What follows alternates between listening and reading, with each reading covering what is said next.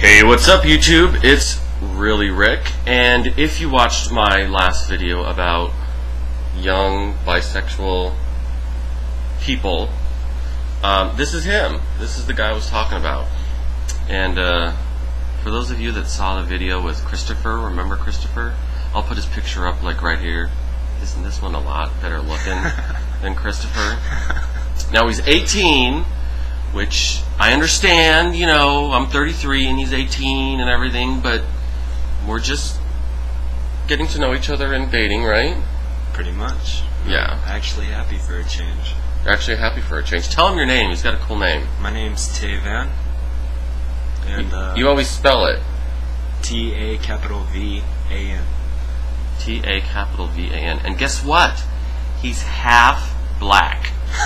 And you know me, I'm not usually attracted to black guys or Asian guys, but look at this. Look at this face. And he can play the piano, which you taught yourself how to play.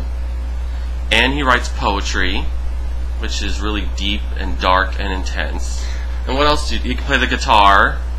What else can you do that I don't know about yet? I'm really good at drawing anime. He's really good at drawing anime. He made me watch Cowboy Bebop.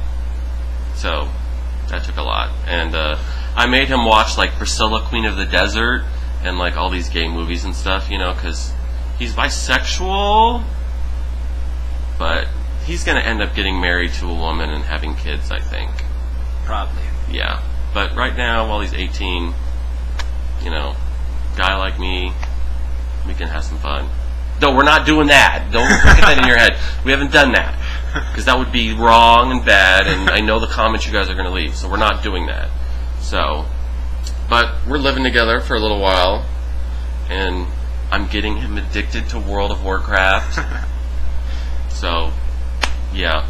You know, hey, if it's between Heroin and World of Warcraft, you know? He'll just get fat like me and have no life and just, you know. But anyway, so I wanted to introduce you all to my boyfriend. So I'll talk to you later, YouTube.